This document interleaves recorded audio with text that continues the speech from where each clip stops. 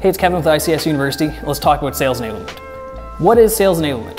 It's a process of providing your team the tools and resources they need to effectively sell your product or service.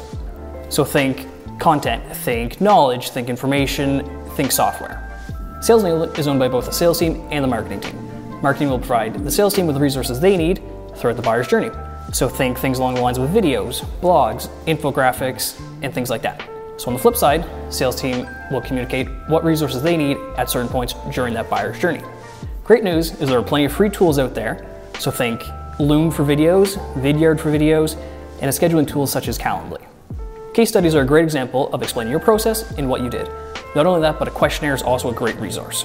It is integral to have a sales enablement strategy. With your sales team selling more effectively, it will allow for you to have a revenue increase, and not only that, but it will have more people to be a brand ambassador for your brand. So good luck with your sales enablement strategy.